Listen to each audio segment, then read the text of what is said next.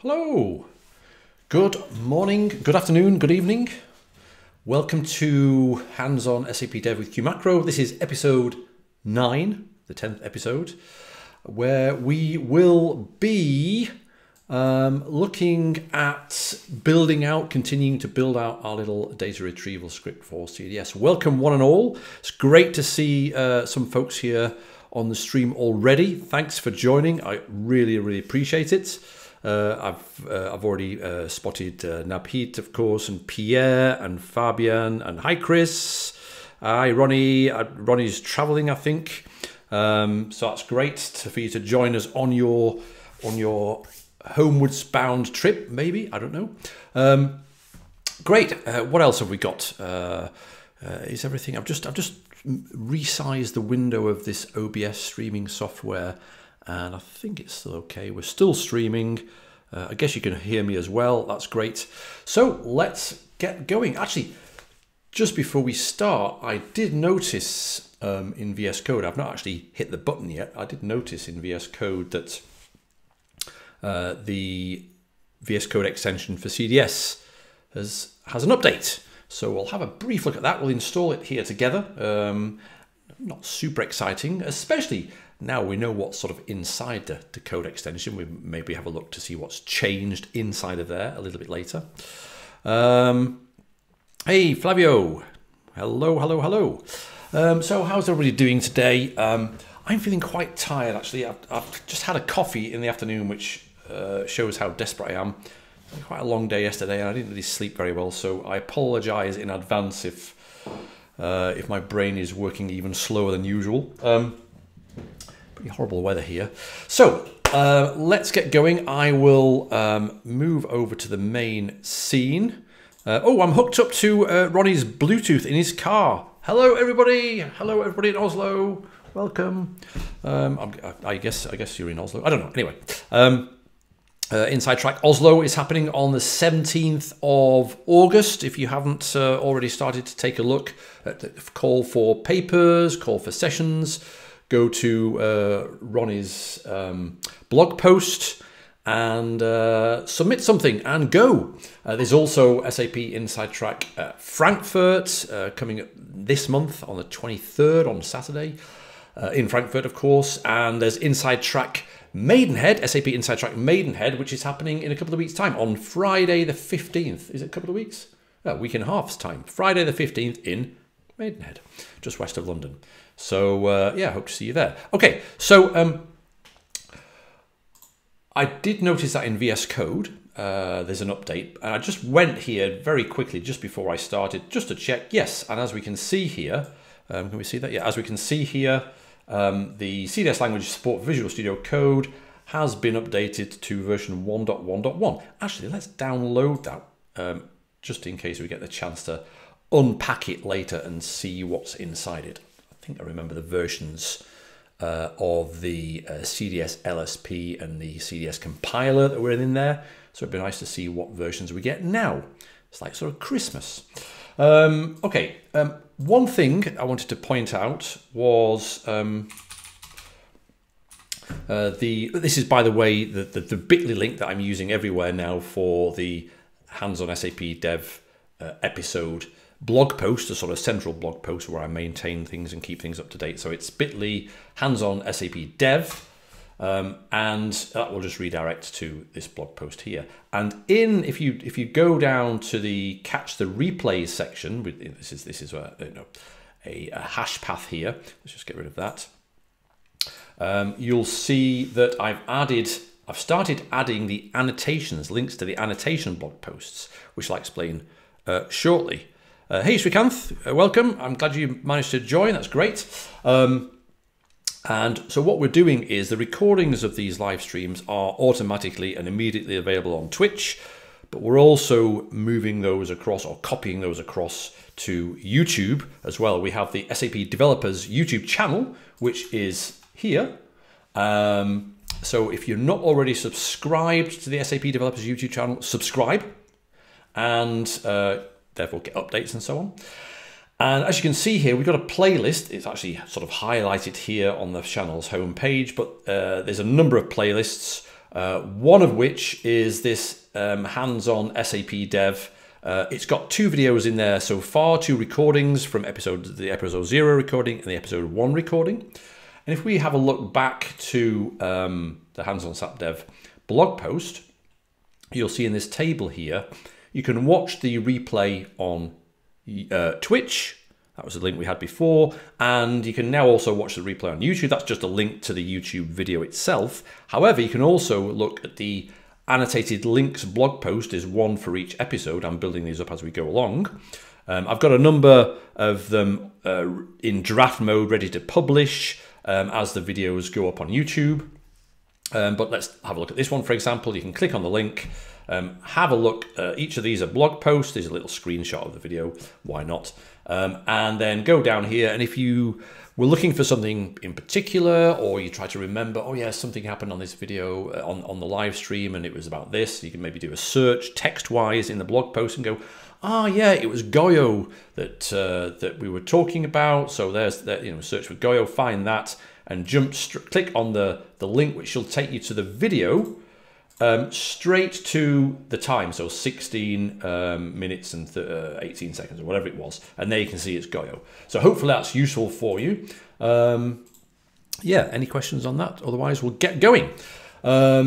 So let's bring up let's have a look at where we were last time. Remember we were doing we had this sort of Northbreeze, this mini north wind model that we're building. And let's make that a little bit bigger. What we started to do, what we did was let's go into the folder. Where is it? Northbreeze. And we defined our simple model, or the start of our model, where we have products, suppliers, and categories. And we also created a very simple service, which was just like reflecting those 3 entities in the service, called Breezy. And that was more or less it. And then we sort of paused there for a little detour to go and grab the data from the original Northwind service.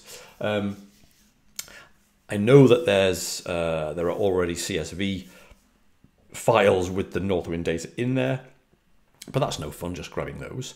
So what we're doing is we're building a little script, and thereby also exploring different ways to make HTTP requests in JavaScript, in Node.js JavaScript. And along the way as well, because we've chosen Axios as the library, we're exploring sort of how to work with promises, only in a very simple way. And also because of the way that Axios allows us to write code, we're exploring what it feels like to do some sort of dot-chainy sequence of function calls. Okay, so we'll continue with that. Let's go there. And where was it? Yeah, it's in Grab. Okay.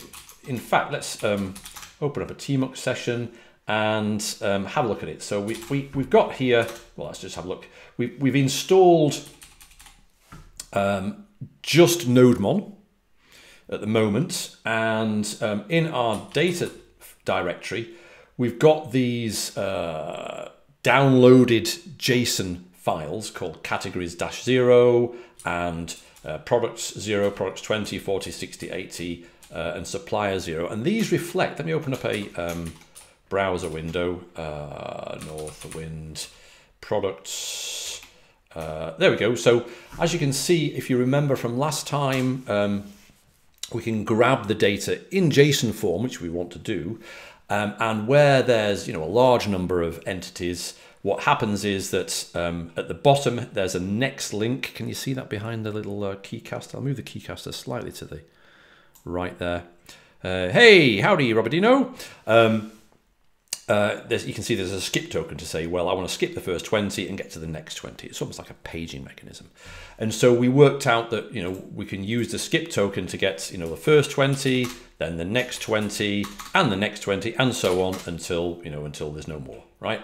And so that one there goes down, and there's no further skip token. So we sort of started to look at that. Also, in order not to hammer the services.odata.org service itself and maybe, you know, get IP banned or something. I've taken that. That's why I've got a copy of this data in these files here. Product 0, which is a skip token 0, product 20, which is a skip token of 20, and so on. Okay, so that's what it is.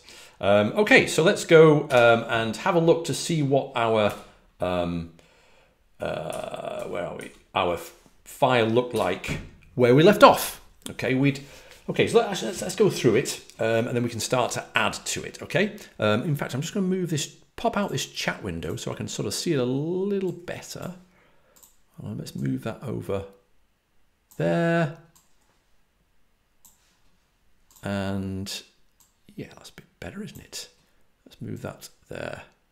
Okay. Okay, perfect. I've got a nice large chat window. Hello. There we go. Yes, and it's still working. Perfect. So let's see. We've got here a set of constants, and I quite sort of like this pattern for myself. I quite like this pattern of defining as many things as we can as constants. You know, a nice sort of a nice way to restrict ourselves in terms of mutations, of course. Although there are sort of, you know, caveats there when you start to define, when you allocate a map or an array to a variable, you can still change the stuff that's inside that thing. But anyway, that's another story. To a constant rather. So we decided we had this sort of entities map here that described each of the 3 particular entities that we wanted to grab, and we also specified the number of tokens we need to actually go and page through and grab them all. Okay. We're using Axios as an HTTP client library, and also we're going to be writing files as well. So we're using the standard FS module, which is sort of built into Node. We don't have to sort of npm install that. Oh, by the way, Srikanth, that little conversation we had on Twitter just before, I take it that you got that those those packages in your project upgraded. Let me know if you did. I guess that was okay. Yeah, I think what you were doing before was upgrading the global versions of the packages that you maybe previously installed as well with a -G. There's the commented out real URL from services.odata.org, and we've got okay, great, thanks for confirmation. Work like a charm without -G. Yeah. Global, not local. Perfect. And there's our base URL. So we were using the Python HTTP server package to just serve up some files in a directory. So actually, why don't we start that up by now? By the way, I was talking to Ronnie on Twitter and various other people about keyboards and everything. And I've just mapped caps lock to be on my Mac OS to be control as well as the control key as well. So I'm going to. My fingers are cold as well. It's very cold in this room, so I might have some even more typos than usual. But I'm going to use the caps lock, Control A, and a pipe, and I'll also move those 2 around there. And I'll go into the data directory and start up. There we go, the HTTP server. So that should now allow us to request. Let's just do this here. Just make sure it works. Oh, in fact, I can write sort of alt there and request that. That'll bring up an error, of course, because it's not the entire thing, but product 0, for example, product 00.json. Oh no, sorry. There we go. Product 0. There we go. Okay, so it's downloading because, of course, the simple HTTP server can't tell what content type it should be, so it doesn't send a content type, so the browser goes, oh, I'll just download it, otherwise it'd be JSON. But we know that's working now, that's great. Okay, so let's get rid of that. We don't need that either. Okay, so that's great. So we're serving the stuff from here, and we've got our little range function just here that we played around with last time, where this is like the equivalent of the range function in Python. It's the equivalent of the range function in Python 2 because it's not lazy. It will evaluate everything there and then. So we can say range brackets 10, and it'll go and it will produce an array of 0, 1, 2, 3, 4, 5, 6, 7, 8, 9. So we can use that to sort of in our sort of functional dot-chainy programming style. Then we define, let's hope I have another different a space here. Then we define this grab function. that takes an entity and then uses Axios. In fact, let's just make this a little bit bigger. There we go. And I'll make this whole thing a little bit smaller. There we go. I guess that's still okay size-wise. And this grab function used the range function to generate a number of GET requests to the base URL, which of course is this thing here, with the skip token, of where x equals 0, then it's the skip token is 0 times 20, which is 0, then 20, then 40, then etc. Right? And then what we were doing, we were sort of flattening with this reduce function. We were flattening the data that was returned from each of the responses into a single lump. So of course we're paging through, and each time we get an array of for products, for example, we want a single array of all those products. So that was what that was doing. And then we used the keys of the entities, which is the keys in lines in this on the screen here, lines 15 through 13, product, suppliers, and categories. And we went through those and called grab.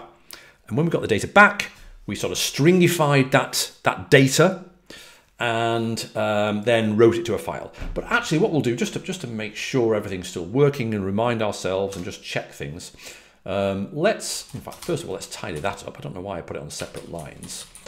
There we go, that's a bit better. And in fact, what we'll do is we'll have a console, then console.log. What am I doing? Okay, cool. And what we were also using was this node model, which was used before actually. So let's just go across to here. Let's open up another terminal window, or pane rather, in tmux. Let's make this a little bit bigger. We don't need to see a great detail of the HTTP server output. There we go. It's still in my history, nodemon, within the node. So we've only installed it locally, so it's in the node modules directory in nodemon bin. And we also remember from last time, we need to ignore the data directory, because obviously when files are written there, that is interpreted as a change by nodemon by default, and therefore it'll rerun, it'll just run forever. Okay, so let's run that. And there we go, we get some outputs. Okay, so what I'd like to do is, instead of well, actually we can stringify anything really.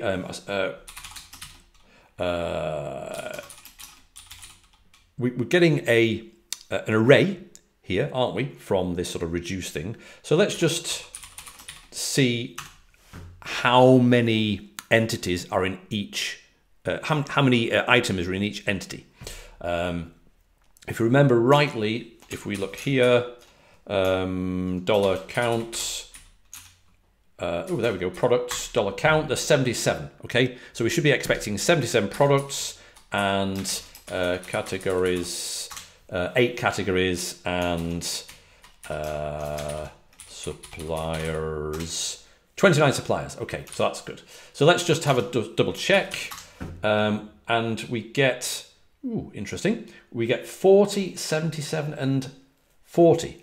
I did have a quick look at this before, and I think I figured out what it was. Very, very briefly, just while we were starting up. The 77 seems okay, but of course, the first thing is that we've got products okay, 77, but notice that we've hard coded this, haven't we? Products dash. So of course, it's only ever going to get products. And in fact, if we have a look at this here, let's just make this a little bit small. Oops. We can see all it's getting is products. Okay, so it's not getting any of the suppliers or categories because, of course, it's hard-coded base URL. So that's one thing. The other thing is, while we've got 8 categories and 29 suppliers, why have we got 40 of each of those? And that's also because, I don't know why we did this, but well, actually, let's go through this together. Oh, I'll tell you what, why don't we do this? Let's factor out or refactor this thing here, which is the generating or creating each of the 8 individual HTTP requests. So rather than build it from the base URL here, let's first of all tokenize this. So let's just say entity-token. That's what it's going to look like, isn't it? Entity-token.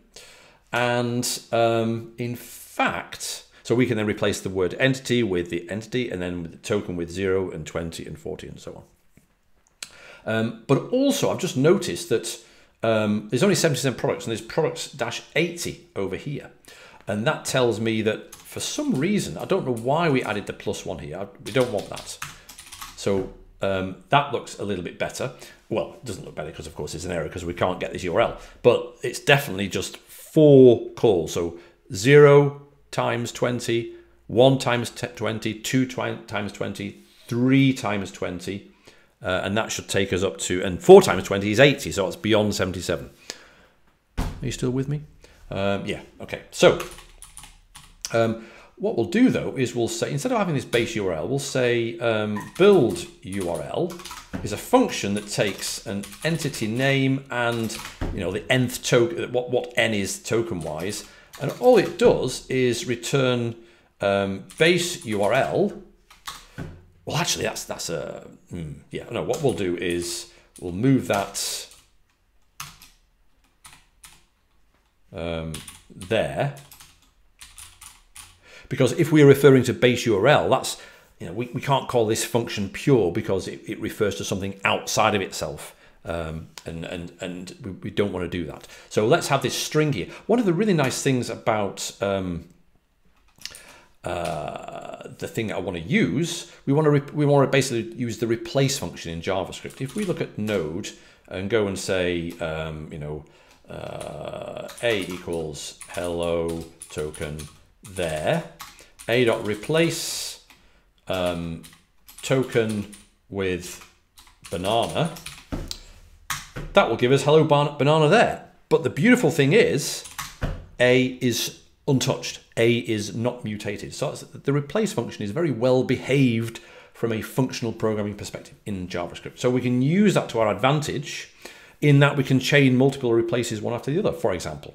So let's just remove that and go back and say, well, in fact, let's have this on a separate line here. Replace entity with entity, and replace token with n times 20. Does that look okay? Ooh dear. What's going on? Replace, oh yeah, of course, we're not calling, we need to call build URL. Okay, so we've created the function. So let's actually use that now. So in here, we want to go into here and say, Axios.get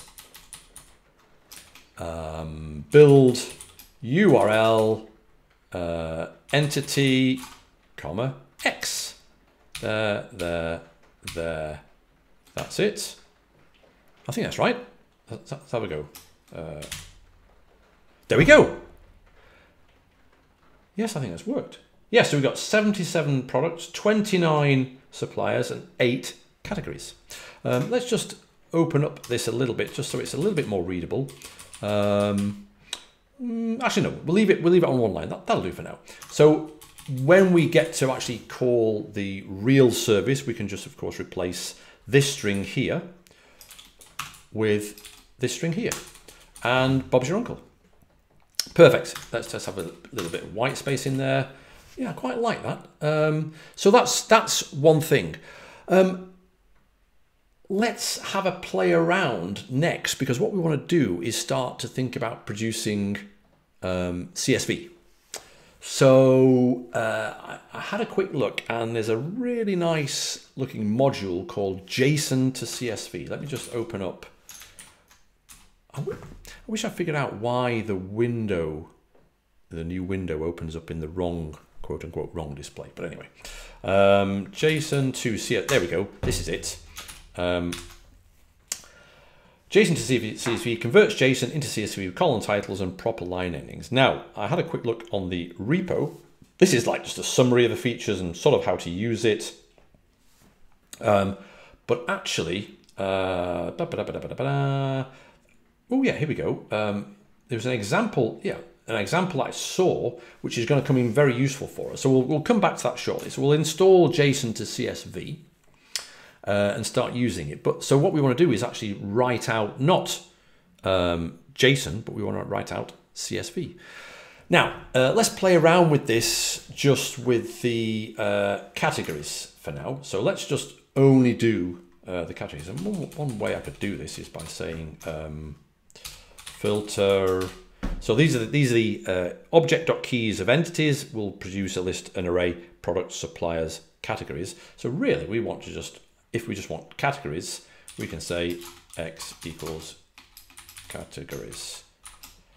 Okay, so if that works, is that right? Yeah, I think so. Yeah, there we go. So all we get is 8. So this is just doing the categories, right? So then we can start having a look at what that is. So let's remove that and have a look. Now we've got a ton of stuff there. And if I remember rightly, let's just, yeah, also we can scroll up here. This is a huge amount of rubbish. Let's page up actually. Oh, there we go. There we go. Category ID 7, category name, produce, description, dried fruit and bean curd, picture. So that's like a, I don't know what exactly it is. I think it looks like a base 64 encoded or some sort of encoded graphic. What I'll do, because I really don't like that, and it may cause us some issues down the line that we don't want to deal with right now. I want to omit the picture property from our CSV. In fact, if I remember rightly, if we look in the, where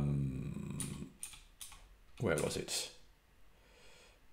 In Northbreeze, I don't even think we defined a field for, no, we didn't, for the picture. So all we've got is the ID, name, description, and products.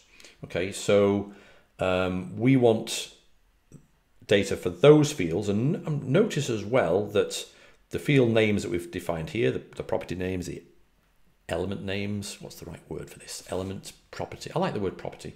The property names, ID, name, description, and products. Well, products is an association anyway. ID, name, and description. Oops.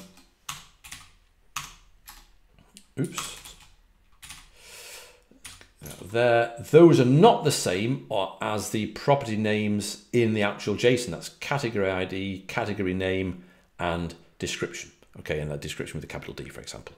So we need to convert those things as well as we move to create our CSV header, so that the names of the fields in the CSV file match the names of the properties in the entity definition in our CDS definition, in our model.cds. So what do we want to do? Well, I think we should install JSON to CSV next. Yeah, why not? So let's quit out of here. Let's go across to here. And any questions, by the way? Is this okay? Oh, by the way, yeah. No, actually, what we'll do first is I think I did see Chris Whaley. Are you in? I think I did see you join. Chris, give us a wave or give us a shout in the messages if you're there. I'm not sure whether on Twitch can you see the participants?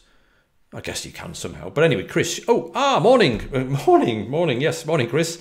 So Chris is going to be on our live stream on Friday. I've not announced it yet, but Chris, superstar programmer extraordinaire, with the emphasis on the word extraordinaire, or translated odd. No, Chris is a great friend of mine, and he's going to come on and we're going to do some sort of functional programming in the context of a really interesting cap-based model.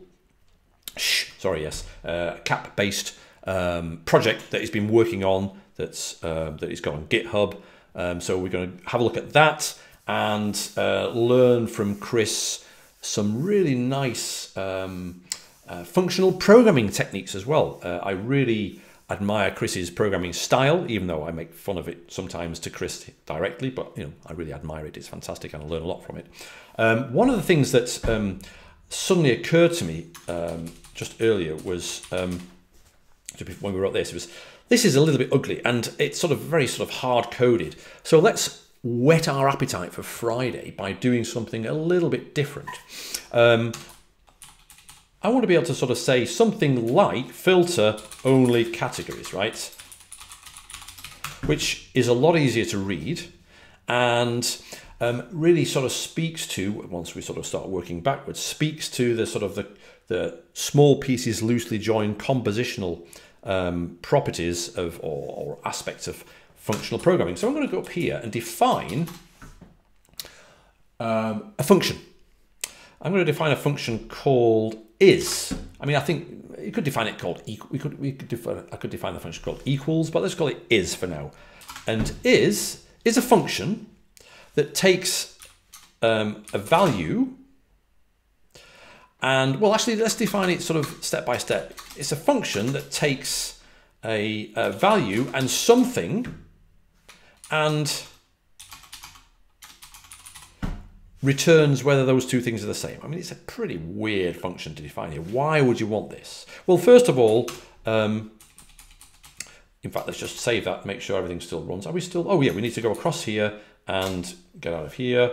Yeah, okay, filter only categories. I've not made the change yet. So let's just remove that for a second and save it. Okay, there we go. And let's just actually add the. There we go, that'll do. Just so we can see it's still running. Okay, fine. So that's all well and good. So we could say filter is categories. Filter X is categories. I'm using the arrow keys. DJ, what are you doing? I am tired. Like that, okay, just to make sure. There we go. And so that's no better really than what we had before. However, we're sort of on the way now to think a little bit more about sort of compositional functions and so on. So let's go back up here and think, well, this is a function that takes two values.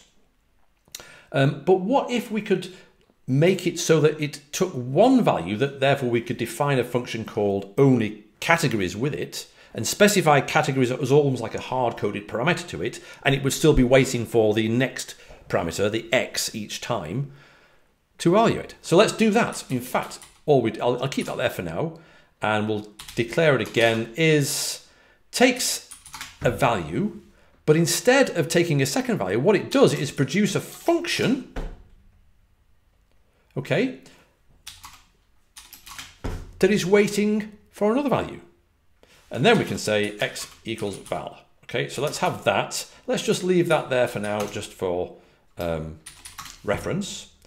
And, well, we know that is categories. Is that working? X equals val is equals val, takes a val, is waiting for the, oh yeah, sorry, yeah, okay. So what we want to do now is, because of course that's not working at the moment, because we want to say only categories, which is where we wanted to go, only categories equals is categories.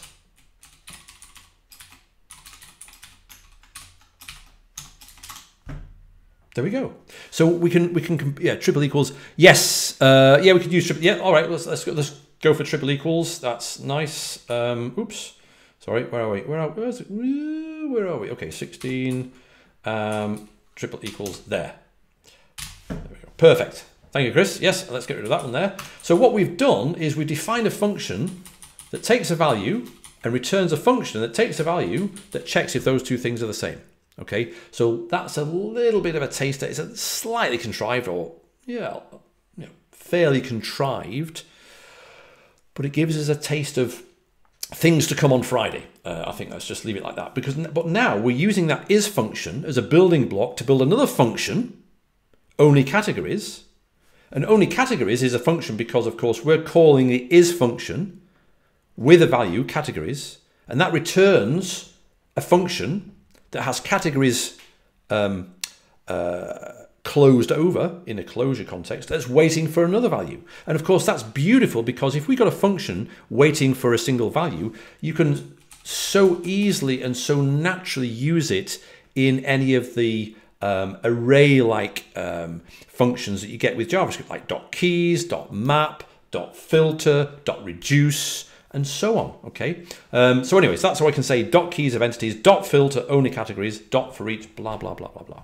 Okay. Anyway, where were we? Yes. We're going to install JSON to. So yeah, make sure you tune in on Friday for the regular stream.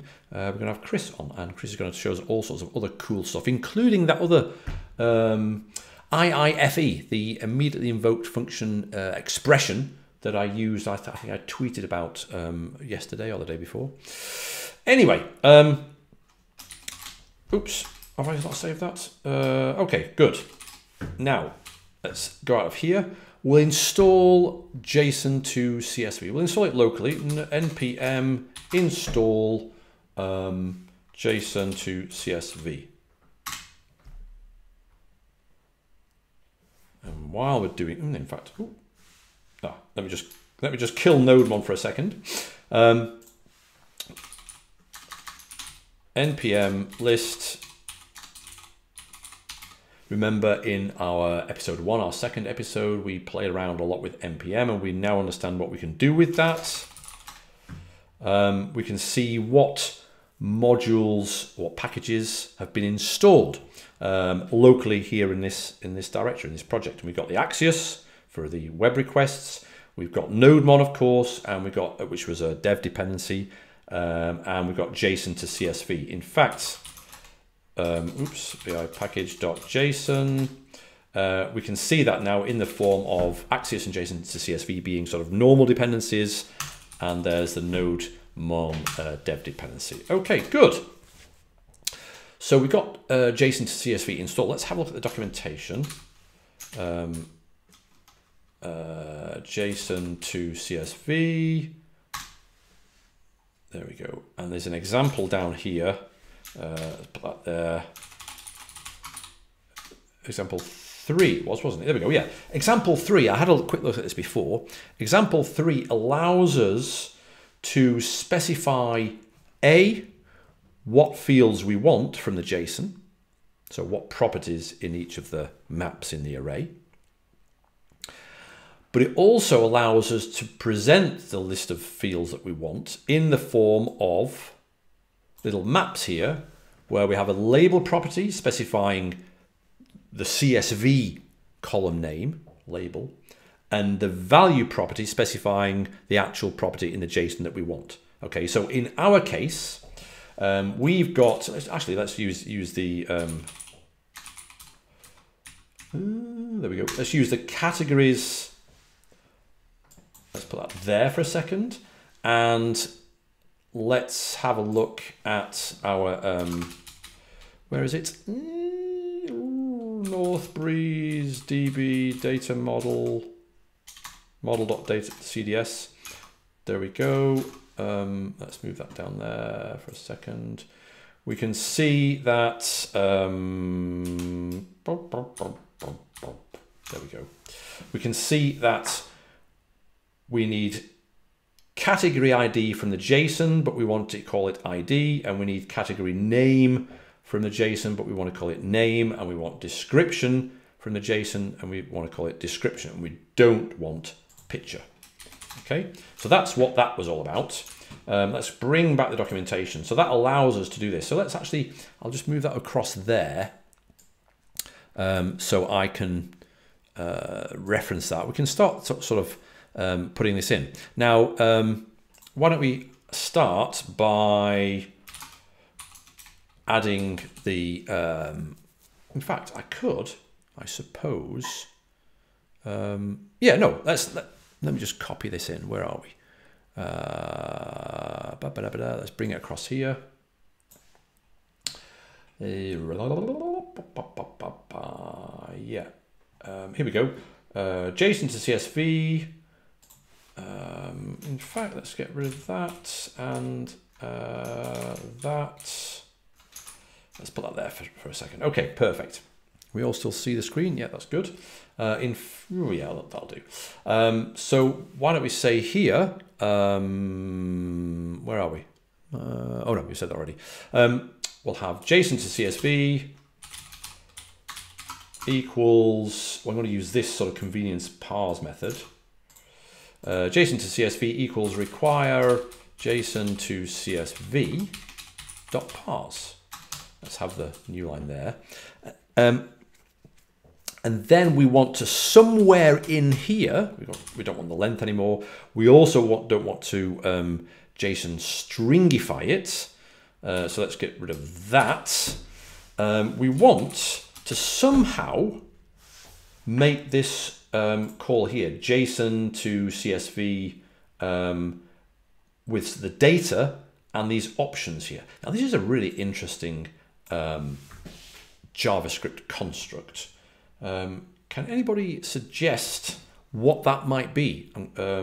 Stick it in the messages, stick it in the chat here.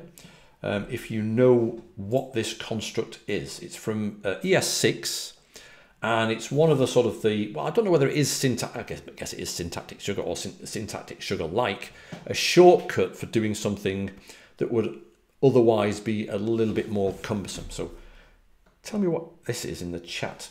So where are we? We want to do something here, something like JSON to CSV, what does it look like here? Something, well, it's going to be, well, actually we need to sort of supply that, don't we? So, and we can't, this is interesting. There's a great video on YouTube called underscore doing it wrong. It's a fantastic video. I've watched it about 4 times. This is it. Hey underscore, you're doing it wrong. It's a talk by Dr. Boolean, Brian Lonsdorf. I highly recommend it. I'm going to put it in the chat, the link in the chat. Oh, arrived at home. Blah, blah, blah. Try to follow audio only. Excellent. Okay. Well, thanks for having us on your drive with you. And have a nice evening. I hope you enjoy the replay. Have a great evening, Ronnie, and see you on Friday. Here's the link to the YouTube video. Yes, thank you, Chris. Object destructuring. Yes, it's nothing new. Generally in JavaScript it's new, but of course it's existed in Erlang, yes, and I think in Clojure as well for many years. So that's the link to this YouTube, the link in the chat is the link to this YouTube video. Super interesting. One of the things that it talks about a lot is the order of parameters in function signatures. And underscore has the order of parameters in such a way that it's sort of orthogonal to, or makes it difficult to write in a functional programming style. Now the problem with this thing here is similar in that I would like to be able to pass the data to the JSON CSV call at the end, almost in the same way that we did the is and the categories and so on, like only categories. This is basically I would like it to be a curried function, so I could apply it partially with the options and then apply that partially applied call to the data as and when in the promise, but we can't do that with this particular thing here. So that's why we got to sort of use the slightly more pedestrian construct, which is to specify the function definition sort of out loud here like this. So JSON to CSV, XS, and then we have our options, okay? So that's what we want. So the options, I suppose it makes sense because of course we're going to be processing through this dot chain gauntlet each time for each of the entities. So why don't we put, why don't we put the, what's going on with my, there we go. The option, the parameters, the fields in each of these entity things here. So I'll do this here. I'll split this up. There we go. Yeah. tokens1 fields, and then we'll have, as you can see here on the left-hand side, we want an array, but down here in this example, example 3, there we go, it's an array of maps. So we'll have here label ID, because that's what we want to have the CSV column name to be. And then we want to grab the value for that column from the category ID column, property in the JSON. And similarly for the, we want a name column for the category name property, a description, description here, there we go. Okay, so that looks sort of like that over there, and I think that looks okay. I won't add it for the other products and suppliers. I'll probably do that offline, so we're not doing everything manually together. So between now and the next time we do this, I'll do the same sort of thing. I'll add the configuration for the products and for the suppliers. So we can now grab this field information in the call. So the options go as here, fields. What we'll specify here though is fields, because in the destructuring, by the way, the destructuring like this syntax only works if what you're trying to grab has the same name as the property here, fields, fields. But it isn't in this case because we need to sort of dereference it from our entities map. So we'll say here entities entity. So that's there, dot fields. That should be right, I think. Okay, I think that's what we want to do. Let's just minimize that. Let's have another one of those things again. Let's keep that on that side for a change. We killed everything else, didn't we? So let's go to data and run the Python thing and node mom. There we go. Okay, so we're all back to normal. Oh, actually, I think I will. Oops. Put that there, and I'm still getting to grips with this control key on the caps lock. So bear with me. What's going on? Oh well. That'll do. Nope. Yeah, that'll do. Okay, so that's what I want. That's what I want. Finally, sorry about that. Okay, so let's save that and see. Oh my God, that worked straight away. That's amazing. So what's that? What's happened there? What we're doing is I'm genuinely surprised because my brain is really on 25% or something at the moment. So what we're doing here is we're passing the data in the form of and we're capturing it in XS. And this is the array of all the categories, all 8 categories. Then we're using the JSON to CSV package to convert that from JSON to CSV with these options. And these options specify when you get, in fact, let's just go up to there. Let's remove that for a second. So we've only got ID and description. In fact, no, let's remove the description one. There we go. And so we only get the ID and the name. So that's great. I suppose if we, let's just put this here, just call it X fields, for example, and we could, the simpler way of doing it, or rather, the basic usage is going to be just a list of fields, right? So we can say, what's it called? Category, ID, and description. For example, that will still give us some data, but it won't rename the fields in the column fields. So that's why we have to use this sort of slightly more longhand, slightly more involved collection of maps here in the fields. So that's good. So let's take that and write the CSV file, and in the last 10 minutes try and load that into a persistence layer in our Northbreeze model. Shall we try that? Are we all still there, by the way? Where's my live dashboard?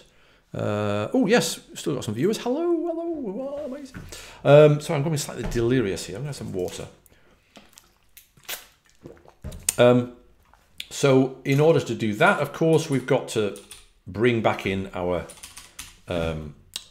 file writing part of the dot chain. I'm going to make this generic. I'm not going to call it I'm not going to move from JSON to CSV.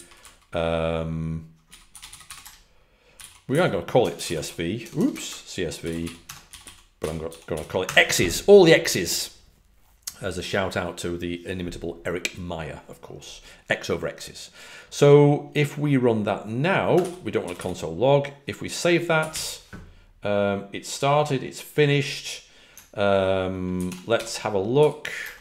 In the data folder, we have categories.csv. Looks good. Okay, so why don't we take that and bring it into a CSV folder in our Northbreeze project and try a CDS deploy. Okay, cool. So let's just open up a new window in tmux. Oh dear. Go into the Northbreeze directory. What we've got in here. Let's just remind ourselves, we've got a model CDS in DB, we've got the node modules, we've got the service.cds in there, and that's it. Okay, readme, what's in the readme? Oh yeah, okay, of course. Okay, cool. So let's make dir db csv and copy, grab data, categories. Ooh, tell you what do we need to call it? Let's go into here, Northbreeze. Okay, so the convention, if we remember, let's bring this over here. Node.js, create a business service. This is the tutorial that we have been following. If you remember, I don't know, it's got an example somewhere of the CSV name to create. Where's the CSV stuff? Here we go, add initial data. my.bookshop-authors. So this here is the namespace, then a dash, and then this is the entity name with a capital, of course, naming convention thing. So what we need to do is call it Northbreeze dash categories with a capital C. Yeah, okay. So copy data categories. So yeah, I'm still learning to use Ranger, not very well, because I should be able to do all this within Ranger, but I'm still getting to grips with it.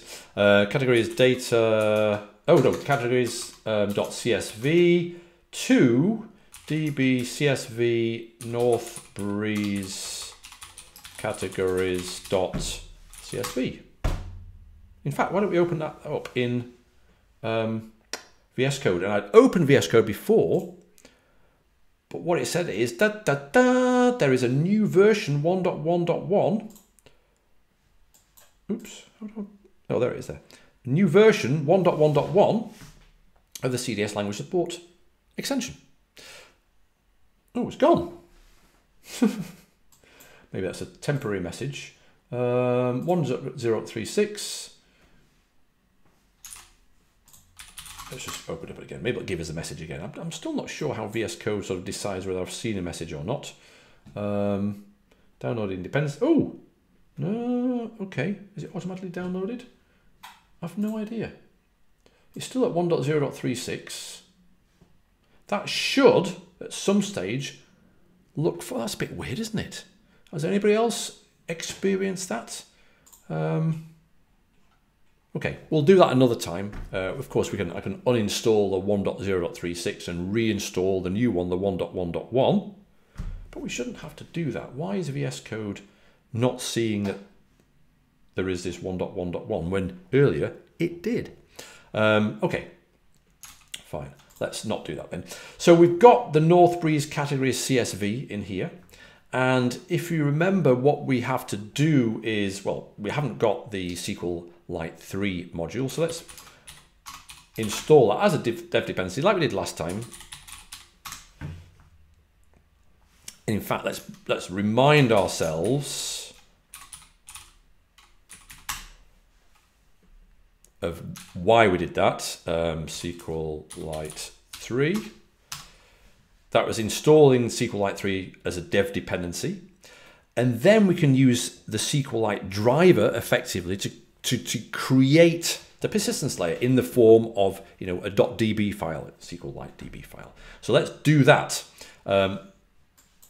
CDS deploy to SQLite, and let's just call it Northbreeze.db in the project root folder. Let's see what happens.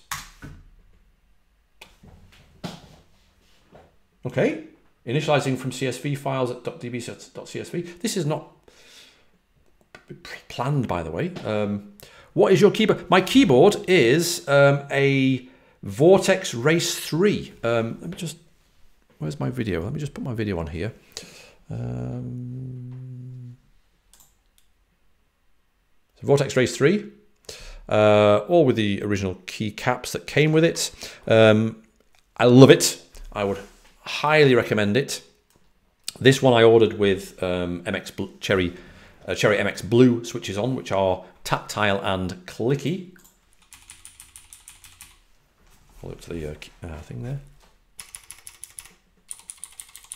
Oh, lovely. There are entire videos on YouTube with people demonstrating the sound of the key presses on switches on keyboards, and I watch them all the time. It's very odd, but very satisfying. Anyway, so that's what my keyboard is. And welcome, by the way. How do I pronounce your name? J. Louise. J. Louise, welcome. So that's amazing. Has that worked? Well, let's have a look. Let's just put that over here so I can type a little bit easier, see it a little bit easier. How's that worked? We've got a Northbreeze DB. So let's use my local macOS SQLite command line client to have a look. Oh my goodness, it's worked. Right, well, that's really the sort of thing that we want to do. Let me know in the comments whether you would prefer me to sort of finish this off in the background and do the same thing for the products and for the suppliers, or whether we should do this together and explore along the way a few more sort of interesting functional bits and pieces, maybe do a bit more promisey stuff and so on. Because I think one of the things that I enjoy is discovering that it's really easy actually to oh, thanks for following as well, J. Louise, or is it J. Louise? I'm not quite sure. I've been doing some Spanish classes, beginner Spanish classes. Anyway, that was random. Whether you want to continue with this or whether I should complete this, give me a shout, because if I can complete this in the background, then we can get on with the next part, which is to start, I guess, messing around with the relationships, the navigation properties, and how to sort of deal with those from a data loading perspective, and get on with doing stuff with the OData that the OData service that we can have generated for us. So anyway, that's the end of the hour. I can't believe that's gone really quickly, but we got as far as I wanted to get, which was to get some CSV-based data into the persistence layer in the SQLite database in the CAP model. Yeah, again, if you don't get a chance to let me know in the comments here, in the chat rather, it's not the comments, in the chat here, whether you want me to do this in the background so we've got it all complete for next time, or whether you want to do it with me, let me know on Twitter. So until next time, which is this coming Friday, and it looks at his calendar on the wall, where are we? Friday the 8th of March at the usual Friday time, which is my morning, 8 o'clock. I hope you have a wonderful rest of the day and Thursday, and I'll see you with Chris to do some functional stuff with Cap on Friday. Thanks very much for watching. Bye.